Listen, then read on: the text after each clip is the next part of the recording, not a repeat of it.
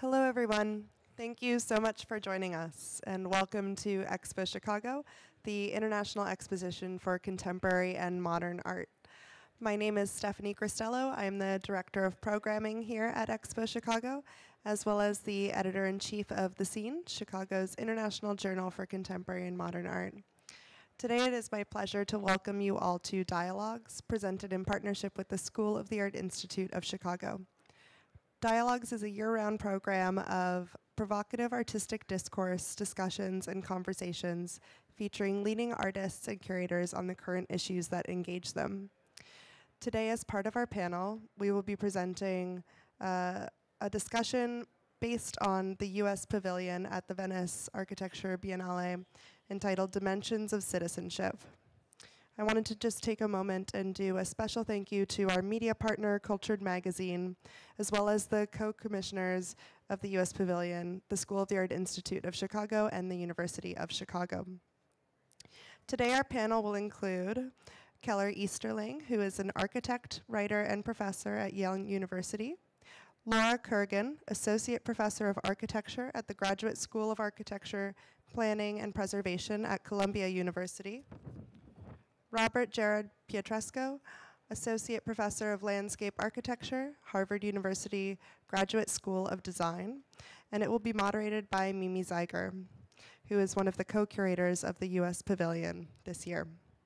This discussion will be followed by a book signing, which will just be to the right of the stage. So for all of you who did not have a catalog from Dimensions of Citizenship, I would welcome you to join us there for a book signing of this, as well as Dirk Dennison's 10 Houses, which is launching recently. So please join me in giving a very warm welcome to our panelists. Thank you all. All right, good afternoon, everyone. On behalf of myself and US Pavilion co-curators Anne Louie, who is here, Neil Atkinson, who is still in Italy, Iker Gill, who generally is around town but is not here today, and our commissioners, the University of Chicago and the School of the Art Institute of Chicago, I'd like to extend a very warm thank you to Stephanie and to all the folks at EXPO like Bianca who worked to organize this panel. So today I'm going to share a few thoughts about Dimensions of Citizenship, the exhibition currently on view at the Venice Architecture Biennale, and then Keller and Laura and Bobby will sort of explain their projects more in depth, and then we'll have this conversation. So the theme of the US Pavilion this year is Dimensions of Citizenship. And as the title suggests, it looks at this relationship between architecture and citizenship, and it's a provocative topic, especially since circumstances in the United States, in Europe, and around the world indicate that it's urgent that architecture, art, and design respond to shifting conditions of belonging.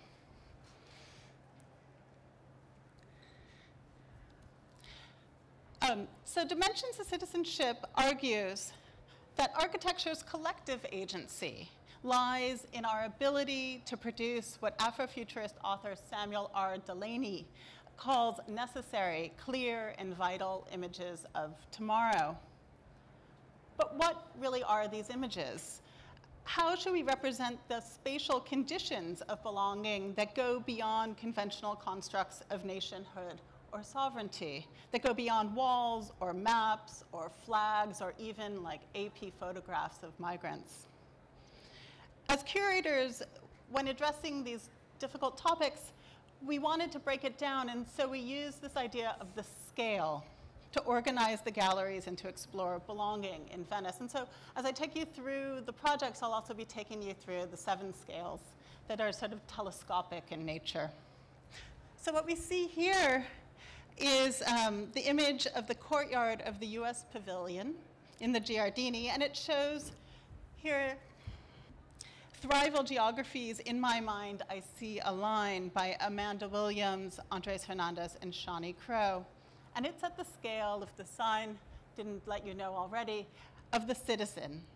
And their work takes on the mantra, Black women's space matters, through materiality and enclosure, as we see here with their incredible sculpture, which sort of sweeps through the courtyard and up onto the roof. This work uses steel and hand-braided cord and explores the space in which marginalized people can begin to do more than just survive, but they can actually thrive. And here is Studio Gang's work, which addresses the scale of civitas by bringing hundreds of cobblestones from a site along the Mississippi River that's seen the city's troubled history of racial inequities, including slavery.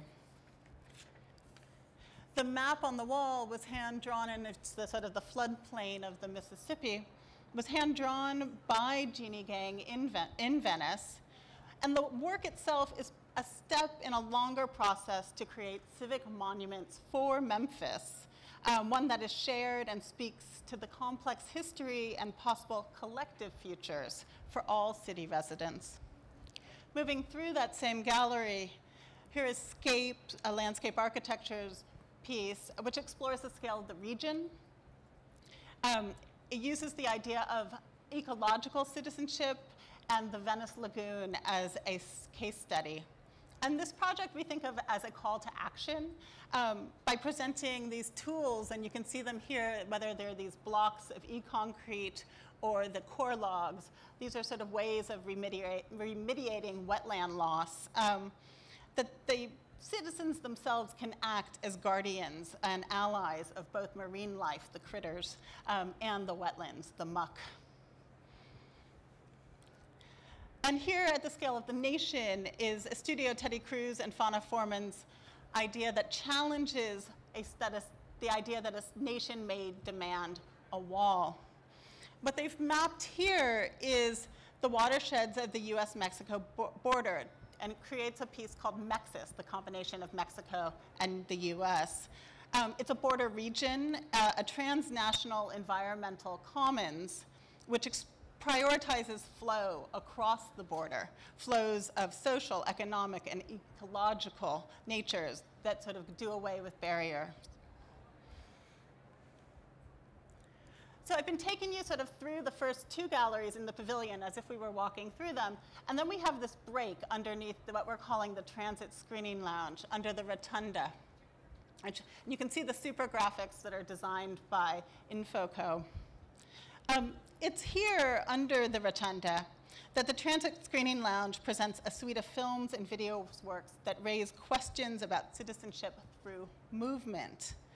And featured among others are Chicago-based David Reuter and Marissa Lee Benedict, whose work, Dark Fiber, tracks the network of infrastructure that binds us all together, as well as Cosmic Generator, and you can sort of see the fabulous sort of image in the background there, by Buenos Aires-born Mika Rottenberg, that imagines a world of secret tunnels that connect the US and Mexico via a commodities market in China. And then here, we'll resume our powers of 10-like progression through the galleries at the scale of the globe. Laura and Bobby will tell us more about their collaboration with Diller Sgraffito and Renfro, as well as the Columbia Center for Spatial Research. But just a little briefly, that use data from NASA satellites to challenge the idea of a global village. And here's a couple more.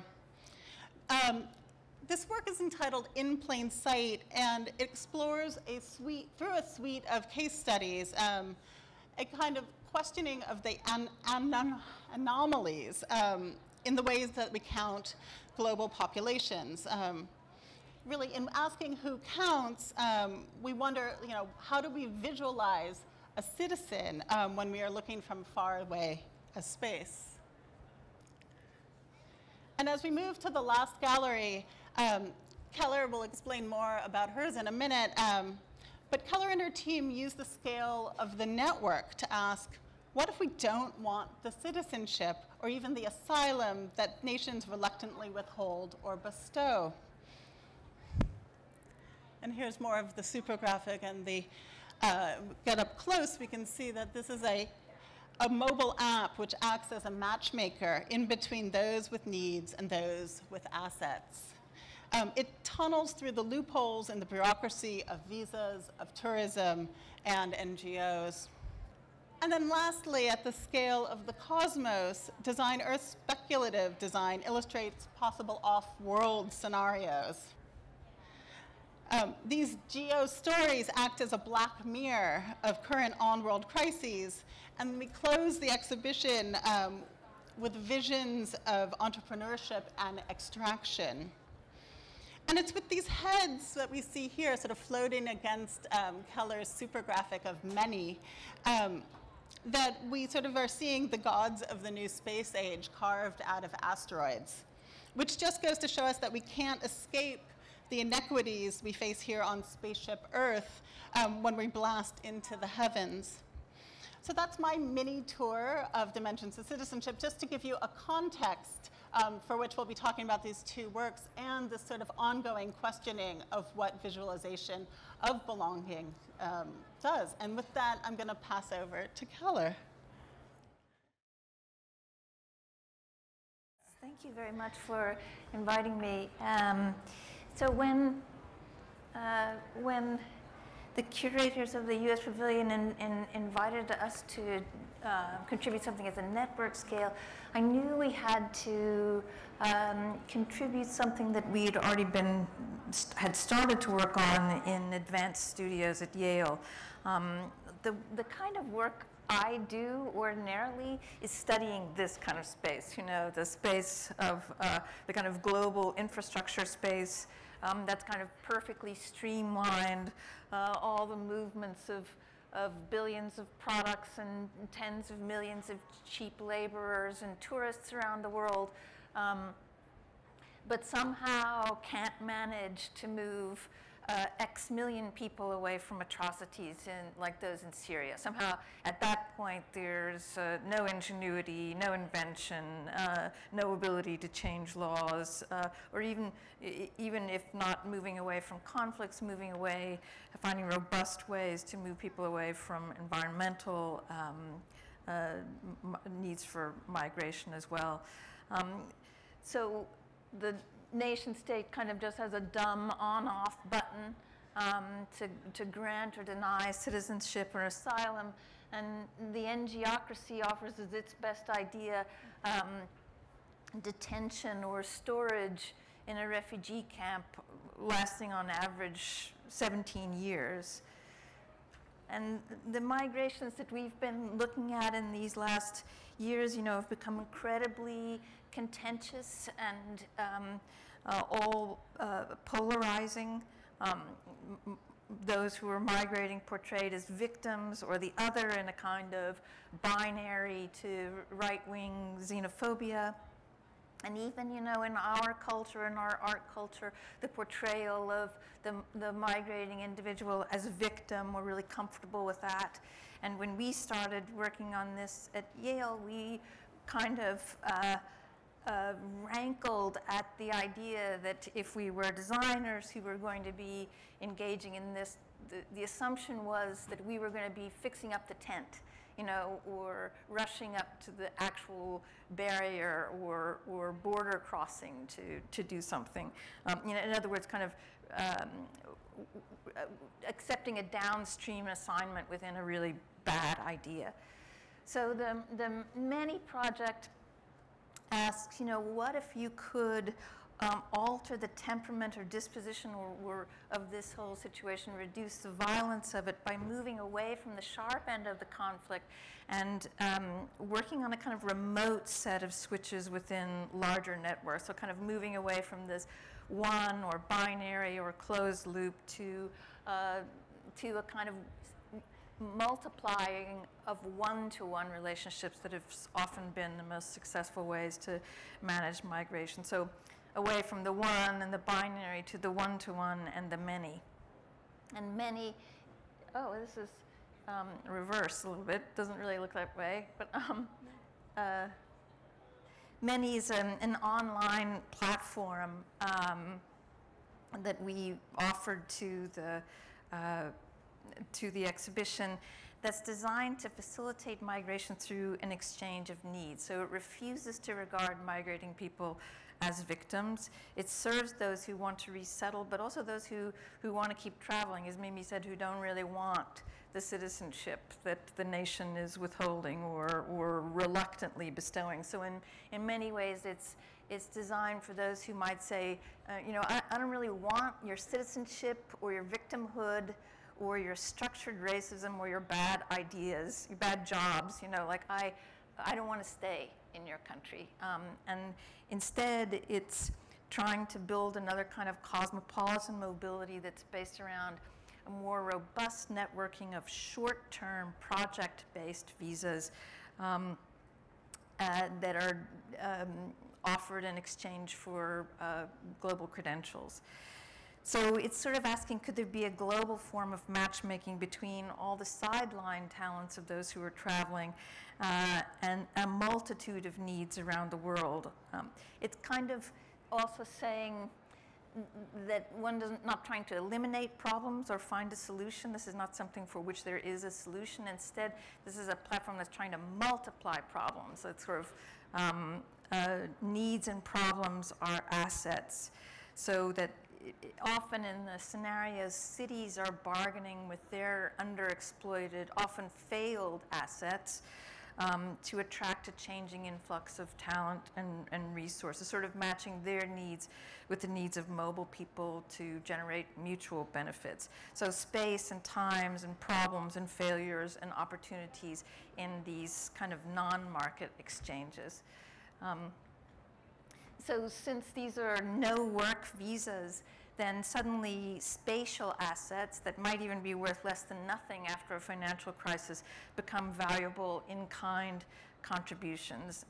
And like a kind of no-tech blockchain, it's a group-to-group exchange.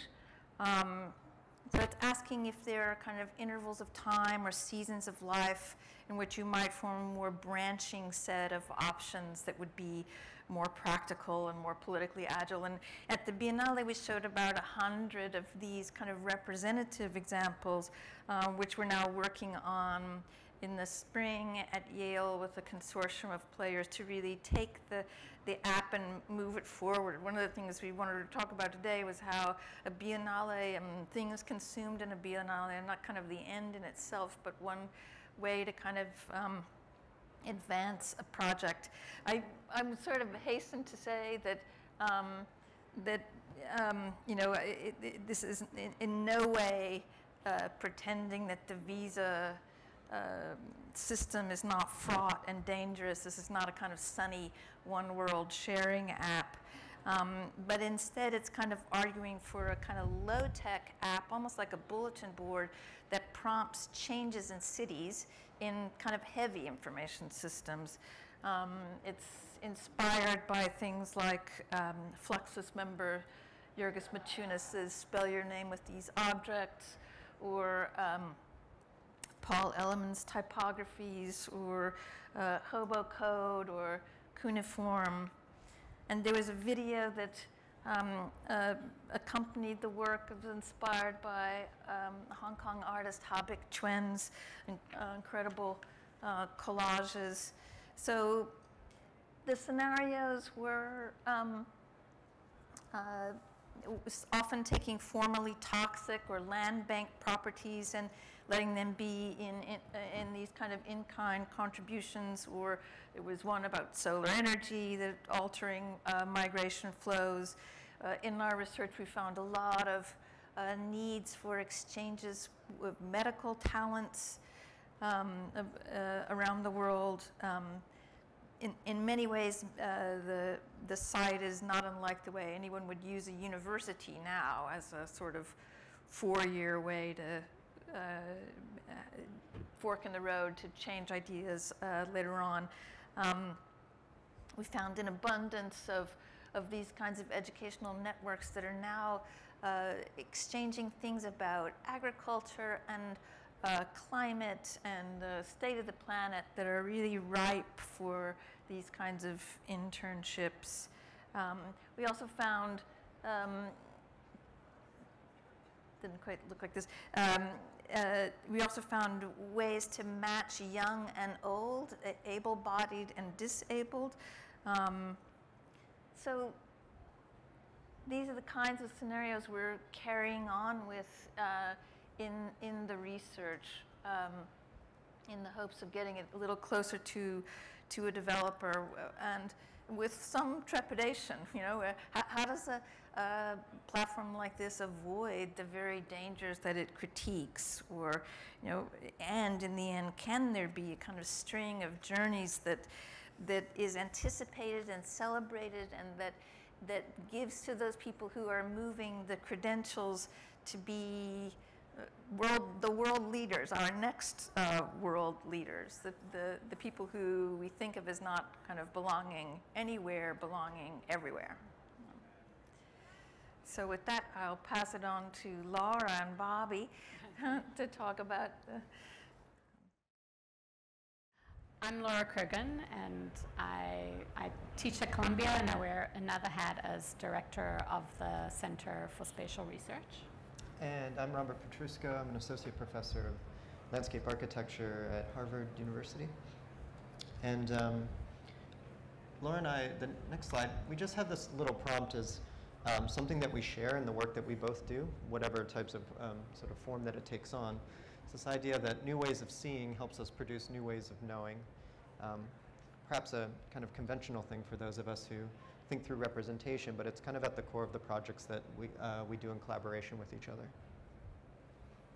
Okay, so we don't really need to go further into the slide because Mimi did a great introduction, but just, you know, thank you Mimi and Anne and Neil, because it's an incredibly hard task. I know Venice sounds like a really romantic place, but it's a very hard place to put a show together, and so thank you for doing that. And Bobby and I was sort of added to the team at the last minute, and we were really happy. At the last minute, yeah. Okay, yeah, that's out of order. It's yeah. okay. Yeah, go for it. I think it's yeah. just one slide back. Yeah. Okay, there you go. Yeah. Anyway, so our piece, In Plain Sight, as Mimi had mentioned, was also in collaboration with Diller, Scofidio, and Renfro. And for us, this was a kind of revisiting of a collaboration we had done 10 years earlier, a piece called Exit that was initially commissioned by the Foundation Cartier in Paris, where Laura, myself, and Diller, Scofidio, and Renfro collaborated on data-driven narratives about human migration at a global scale in relation to a number of sort of geopolitical dynamics. And so on the kind of 10-year anniversary of that piece, and with Dimensions of Citizenship as a fantastic prompt, we revisited those techniques and imagined In Plain Sight as potentially an additional chapter to that piece that we had done before. Yeah. And actually, just to say that former piece was commissioned by by the Cartier Foundation at the prompt of Paul Virilio, who recently passed away. So it's also a thank you to him for sort of setting all of this work in motion, and to link it to Keller's networked piece as well. That piece was about the political, economic, and environmental reasons that set people in motion around the world. And we very much, in that show, dealt with everything at the global scale. So the last piece, Exits, was really using the blue marble, and that's the Earth as seen from space by astronauts in 1973, and it was that first image of a vulnerable, singular globe that we all had to be stewards of and take care of. And it unrolled and sort of stamped out all these global data sets. And we had a hunch for this new show, especially for the prompt of citizenship, looking at what's called the black marble nowadays, which is a brand new and much higher resolution image that had ever been produced before of the night lights on Earth. And it often stands in for the networks that Keller spoke about so fantastically. But you know, this myth that there is a network that holds the globe together, you know, and produces all the, you know, smooth financial economies that set a lot of things in motion. And we just had a hunch that there were a lot of gaps. In fact, you can see all the gaps. There's, you know, the lights, yeah, we'll keep showing that to you. Okay. So in talking about the blue marble versus the black marble, the blue marble normally circulates as a type of imagery. We think about it as photographic.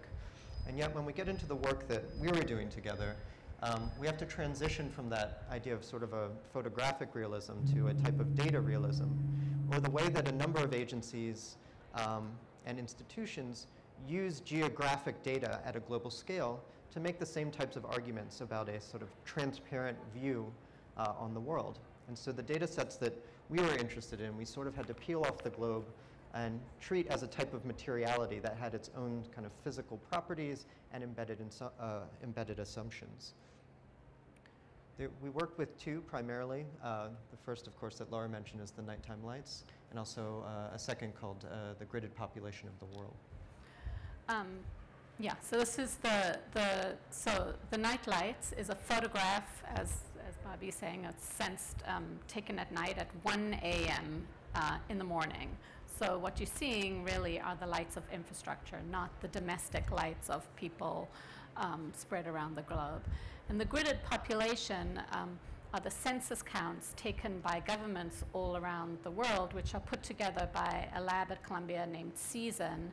And they take all this data and they pixelate it so that 1 pixel of this image is 1 kilometer on Earth, and it also counts up the number of people who are living on that square kilometer. So, do you want to talk about? Sure. Yeah. So we, in considering these two data sets that are used in a number of ways in order to tell stories about sort of global populations, we are interested in comparing them, and specifically looking at the gaps between them through kind of a simple sort of algorithm you could imagine as subtraction. We looked at places where there were presence of lights in the nighttime lights data set, but an absence of people in the gridded population of the world data set. And alternatively, we looked at those other types of gaps where there were high population counts, but no presence of lights in the other image. And these we treated as anomalies that we thought might hold the key to kind of interesting and important stories about the gap between narratives we sort of circulate about development and modernization and electricity, and narratives that have to do with where people are located on Earth. You can just skip ahead. Yeah. So it's really important that we began with this hunch, right? We lots of conversations, looked at these two images, and really thought we'd come up with this idea that there would be these gaps.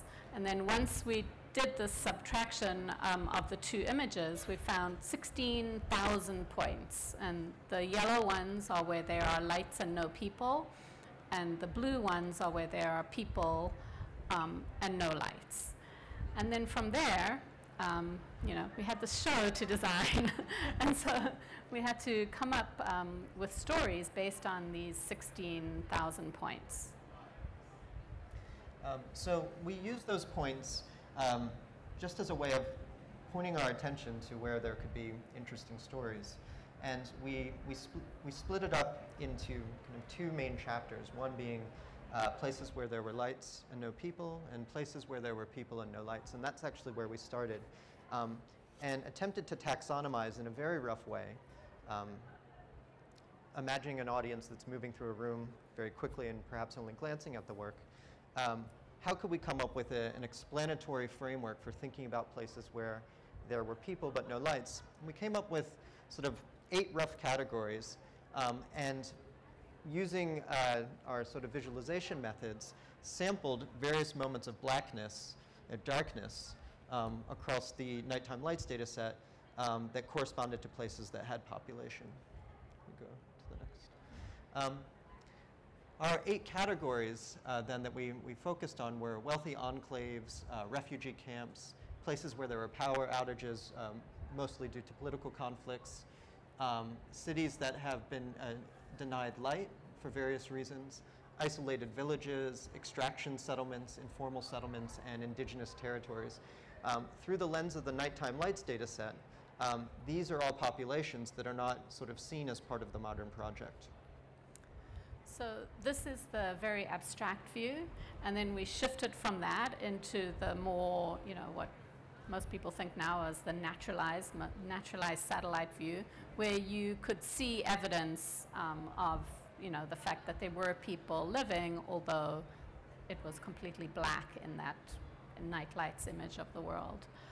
And then from there, we generalized, and this is now 128 places around the world within those same 5 categories to show that there are many more conditions like that around the world. And that became sort of the mode of storytelling, zooming in on a place, showing it as a pattern, and then showing the 128 as a grid around the world.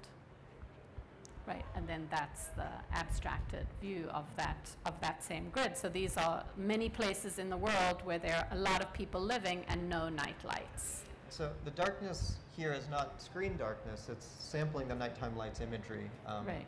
at its pixel level. It's the gaps in the nighttime lights. Okay. And then on the sort of flip side of that, we were looking at situations where we had lights, but seemingly the absence of people.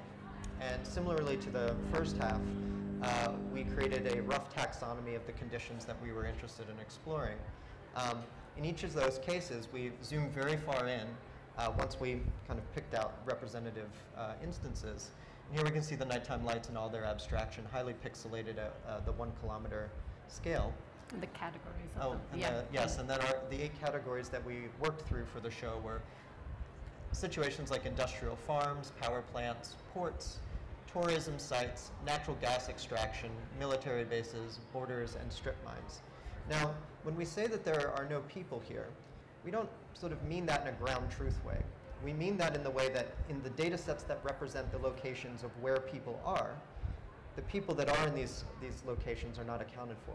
So in some of them, they have all of the sort of electrical signature of a high amount of development, and yet you might find a series of foreign workers there.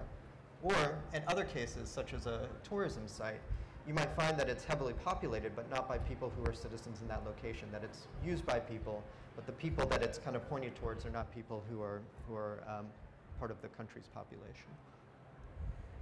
Okay. So when we zoomed, we zoomed in on these 3 conditions. The one was a natural gas extraction site in Peru. The other was a tourism site in Punta Cana. And the third, and this was the brightest anomaly, was a strip mine in the middle of the Democratic Republic of the Congo. Okay, so I'm going to show. All right, so this was the mode of storytelling. It began with a one-liner, and it's telling you about the Cov mine in the south of the DCR, which is operated by Glencore, a multinational company. And if you can see over there, there's a dam, and it is connected by a high voltage line to this open pit mine, which is it's a copper mine. And then along the way, and you'll see them highlighted soon, are villages and quite large towns which showed up as dark spots on the nightlight images. And so what it's showing in terms of citizenship and global accountability is that the government of the DCR prioritizes sending electricity to the mine rather than to the towns, which have very uneven electricity. So those are the 8 places that are connected in this data narrative. And then from there,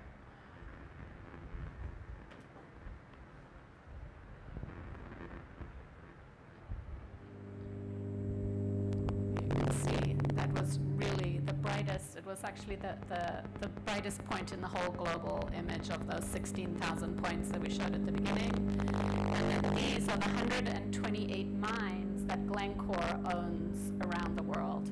And if we had zoomed in on every one of those other points, probably the same types of conditions would have shown up.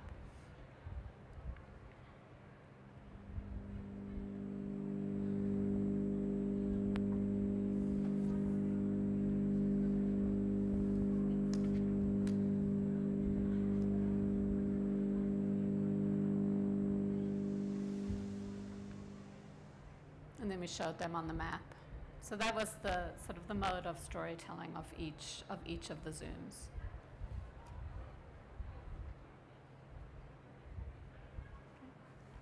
So, and then we felt we were in the US Pavilion, but it turned out that the United States has, according to statistics, 100% access to electricity. Like a lot of a lot of countries around the world actually have 100% access to electricity.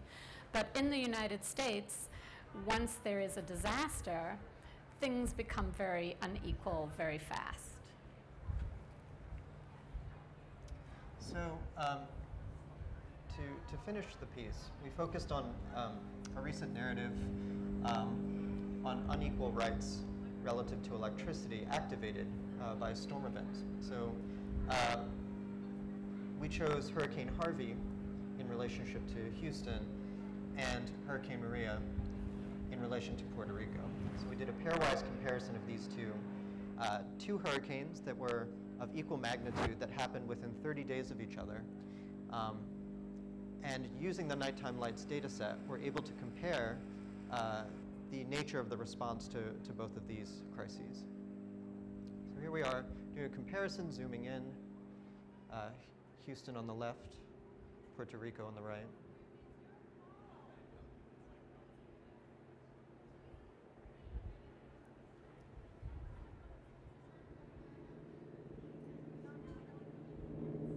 So we see here both were Category 4 storms.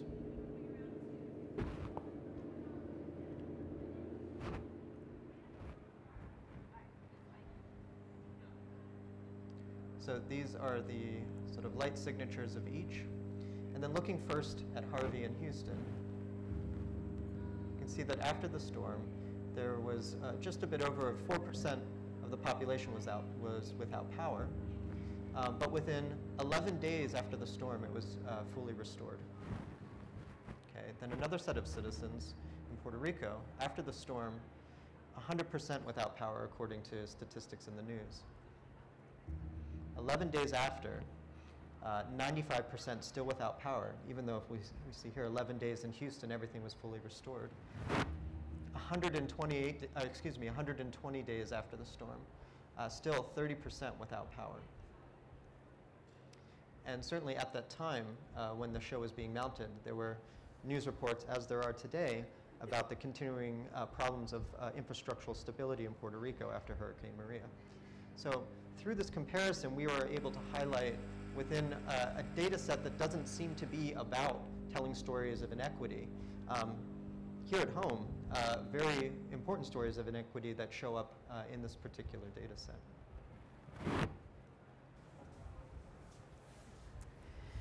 Yeah, and this image over here is a stand-in, for opening up the discussion, and it's people really sat and watched the whole narrative, and we were very proud of that. But you do projects like this, and we're aestheticizing many things in the world that are unequal, that are very hard to solve, knotty problems, as a lot of people call them. And so, the question is always, and actually some of the reviews ask this, you're pointing out all these things, but is this enough to just show and tell? I like to call these kinds of data visualizations show and tell. So we can discuss that as we move on. Yeah, let's maybe start with that question, since you sort of have lobbed it up here so eloquently. And I have to first say, like, what a pleasure it is to revisit these projects with you a few months later, because the power and beauty and humor and politics of them continues to just like make me so excited to see them. And I'm very excited that we'll be able to show them again here in Chicago in a few months, when I'll get you all that information soon, but it's happening. So let's talk about that. You know, let's talk with the critiques, right? Like we got the critique mainly, and people really responded quite well to the pavilion, but was, what is this difference between pointing out that something is going on in the world, which I think architects are often critiqued at the research scale for, like, identifying something that's wrong and then making a project about it, but that project is not necessarily at the sharp end of the crisis, to use your term, Keller. Like that in a way an audience wants the architecture to be at the scale of the human, and yet we're at this larger scale of the globe or the network, trying to sort of sort these things out. So it does, I guess the question I have really is, where does the change happen within this? Or do you feel a responsibility towards that kind of change making? You want me to answer, since my fault the question started? I'll start with the easy ones. Yeah, I mean, I think you can't see things if you can't show them, right? So I think problems that are endemic to in various parts of the world, to people on the ground, to people who are there, they know what the problems are. But they need representation. So representation can be both aesthetic, it can be political, it can be, you know, first showing that the problem is there before you can do something about it. And then it's about pulling, like Keller's project tries to do, pull a lot of actors together, which might not be our role as, I don't know, as the visualization experts, but it becomes part of a much larger project and field of operation in which things can happen. So maybe not this particular project, but other projects that we've all worked on, I think, address issues from a lot of different points of view. Yeah. I think that point on representation is interesting relative to the data sets that we're using, because I'm not going to be one to argue that everything should be filtered through data. I mean, we're using it certainly, but to talk about things at a global scale, in some ways it's a necessity to grapple with those kinds of representations. So with projects like this, I am wondering where the intervention happens from a design standpoint, and it leads me to think that a straight implication of this is that designers and research-minded designers could also be sites of geographic knowledge, even at the global scale, that perhaps accounting for these types of slippages between the data, not just accounting for it in our work, but even producing counter data sets that circulate, that highlight those things, could not solve them, but at least enter into the conversation, or create a representation of those in the same sort of space that the other data sets are circulating in. And that might be one thing that could be proposed relative to the piece that we did. Yeah, I mean, in the piece that you did, and I'll turn it to you, Keller, in a second, I just want to follow up on that. You chose two very specific data sets, and this is a pretty sophisticated audience here, so I don't feel like I have to put too fine a point of it, but like, we often sort of throw the word data out there, and it's this kind of big meta word, and it could just mean this whole thing that's floating around on the network. But the idea that there are these sets of data that are being collected that are accessible, and that how you make the decision or you curate that data, which happens prior to even being able to visualize it. I guess, could you talk a little bit about the curation of the data that you sort of reached toward? Well, the population grid is a very politicized. Both data sets are very political, and they're politicized. And so, you know, the population grid is used at the UN, it's used by the Gates Foundation, you know, it's used to try and locate where to count every person on Earth. You know, that's a crazy idea, right? How can you count every person on Earth? On the one hand, on the other hand, every person counts, and so how do you bridge the gap between those two facts? And they're equally important facts, but they're not so easy to resolve. You know, so the census grid is very fallible.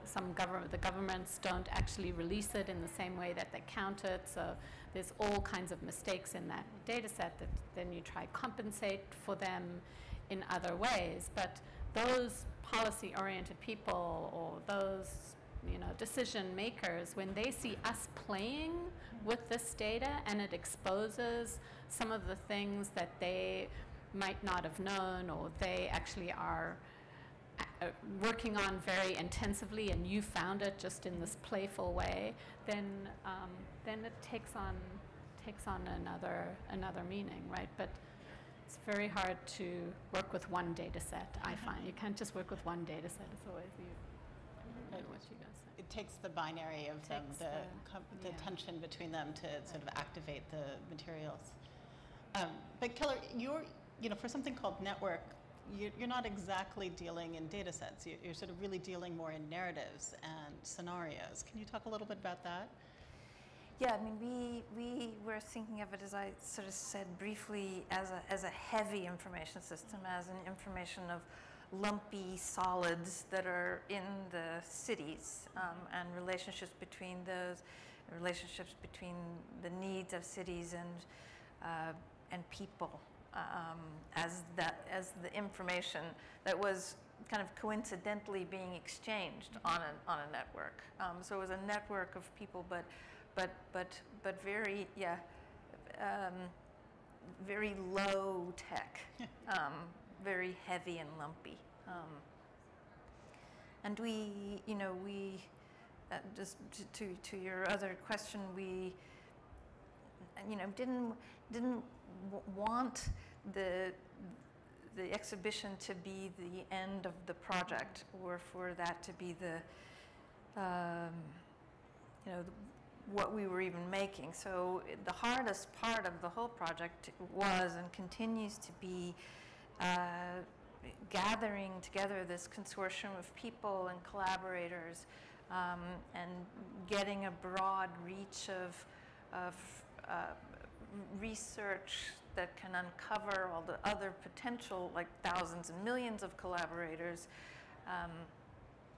So that's, and I kind of refused, as if you remember in our conversations, I kind of refused to do it if it was just going to be like a research project. That it seemed that it had to be for us, for this one, it had to be something that at least we were promising to take it a little closer to a real developer. We didn't get there, but I think there's still possibility, to make it actually live, and we still could in the next couple of months, so that it was actually something operating in real time. I think one of the reasons we ended up not actually having it live had to do with the infrastructure of Venice itself, and not having the network to support anything live. We really couldn't, we didn't have enough Wi-Fi connectivity to really do that in the pavilion.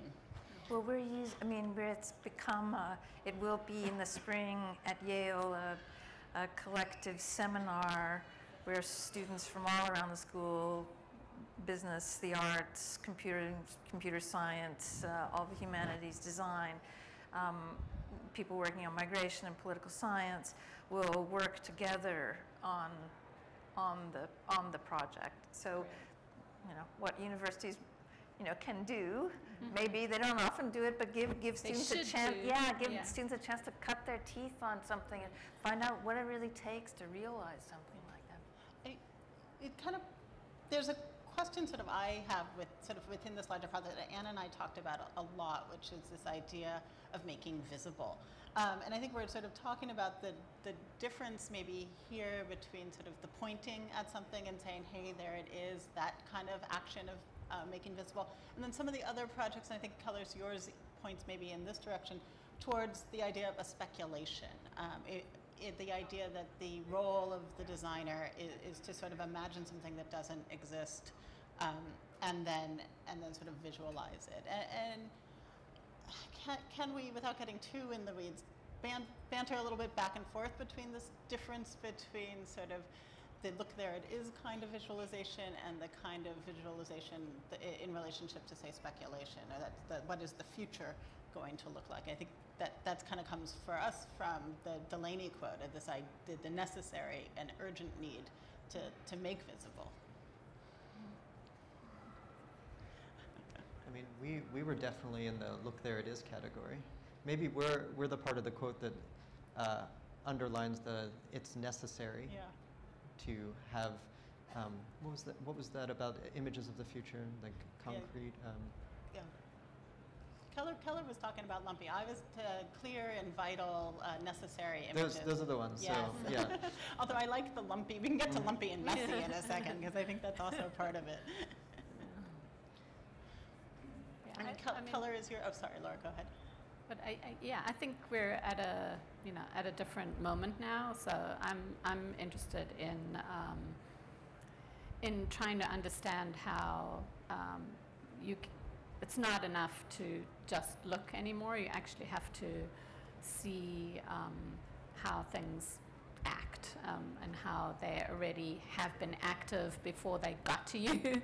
The data and the algorithms that produce them in the first place, and what effects they've had, what effects they might have on the future.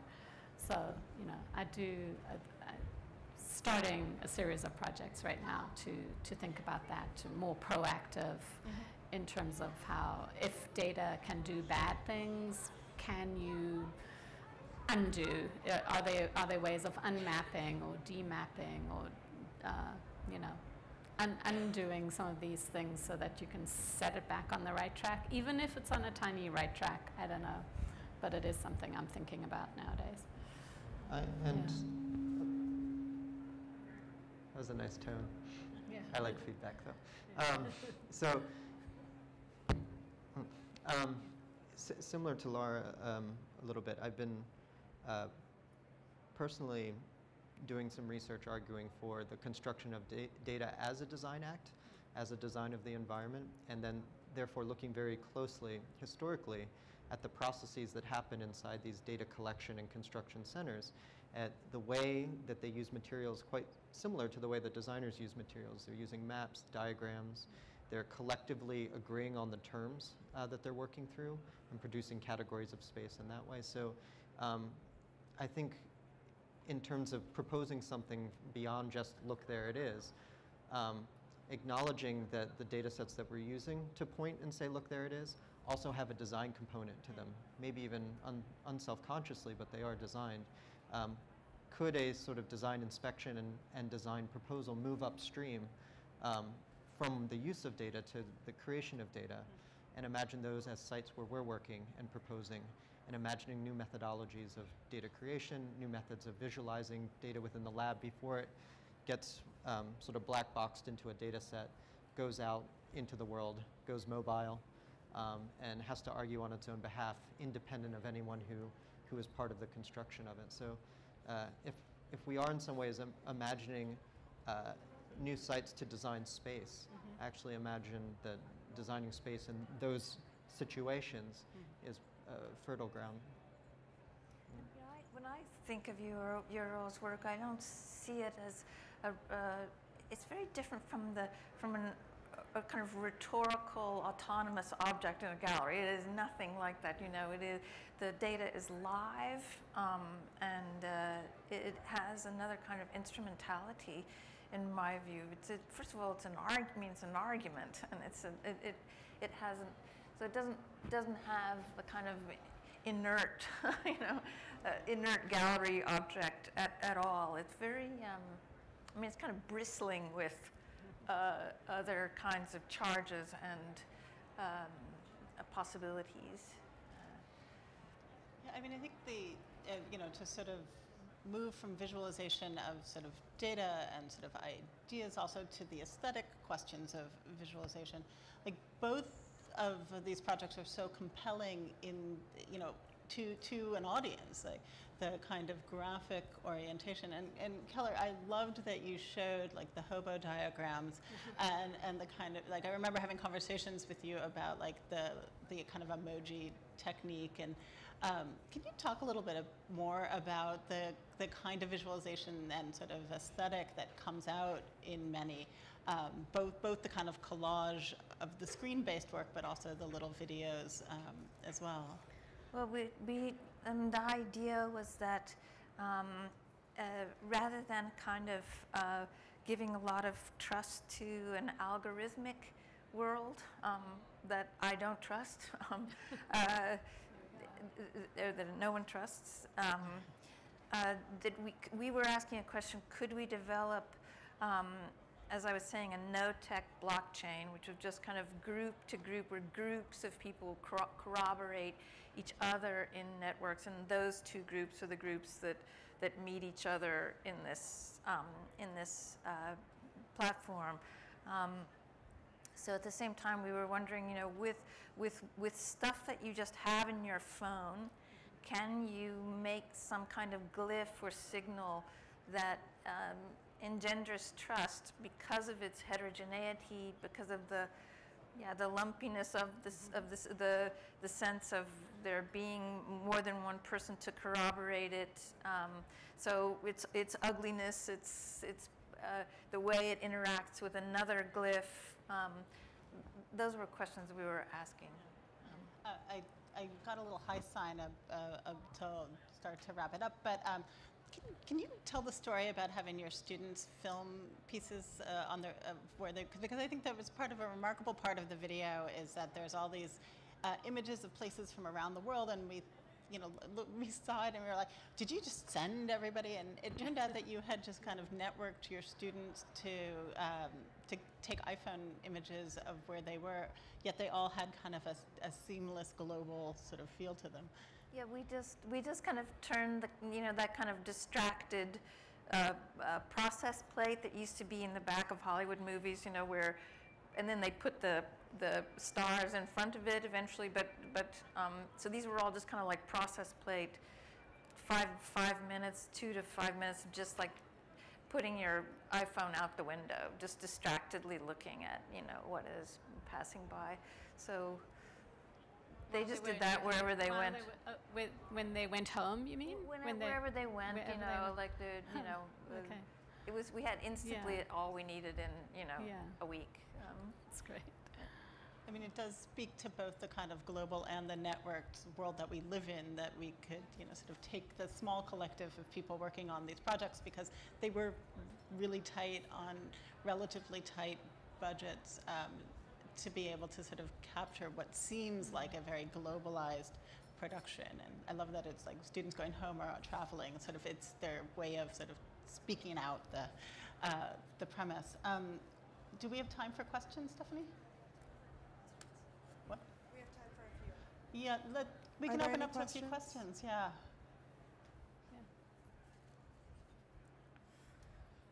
I was wondering if you have any thoughts about this sort of phenomenon that I guess happens in the Western part of the world of, I guess I'll call it trauma fatigue, and I guess Susan Sontag really mentions it when she talks about Abu Ghraib and the photos that came from there.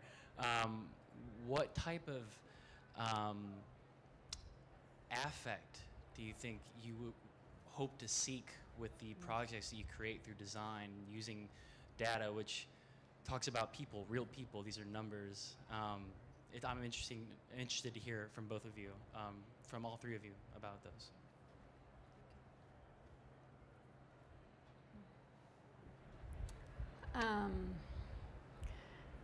This is just one piece that I engage in a lot of different kinds of media depending on the purpose of of what a project tries to do.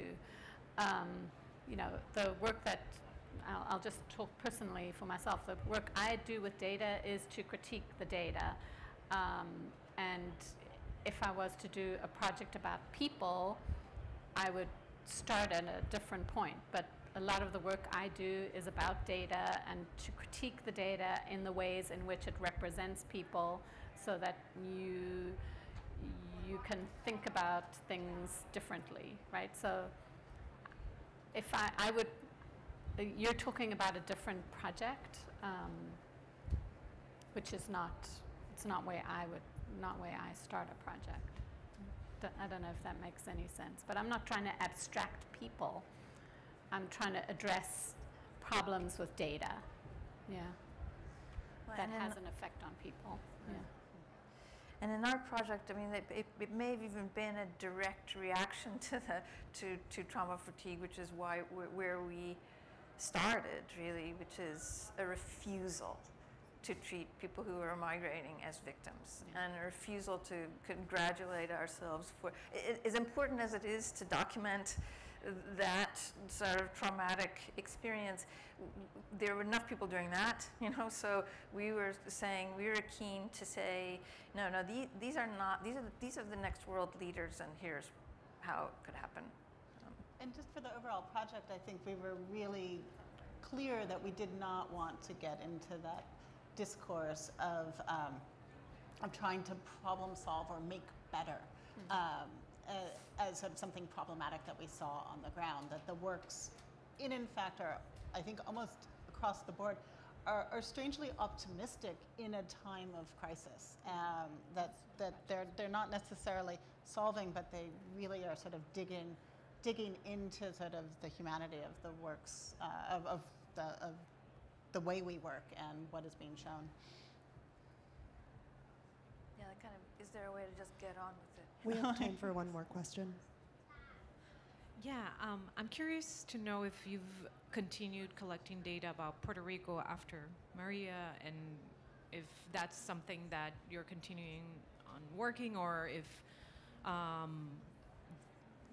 maybe the government has asked you for that data that you collected, or other people are using it. I'm going to be teaching a Puerto Rico seminar in the spring with a Puerto Rican woman, Frances Negron Montaner, who's done a lot of work there and goes there a lot. So I don't know what we're exactly going to do yet, but. And one of my former students, and I don't put it that way to take credit for his work, but just this is how I've come to know this. He's developing a series of technologies for citizens in Puerto Rico to report in a very quick way the status of the infrastructure at different points in the island. He's originally from Puerto Rico and has gone back, and through his family have tried to deploy this stuff. So in terms of data collection, it does seem to be coming maybe a little bit like you're implying, coming the other direction, not from the state or from the federal government, but from on the ground, and perhaps is beneficial to people elsewhere in that way. Federal government is useless in the data about Puerto Rico. Trump hasn't asked you for this. No, he hasn't. Yeah, Trump hasn't asked. No. Okay. I just wanted to thank you all so much for participating on this panel, and I welcome everyone here to please get the two catalogs.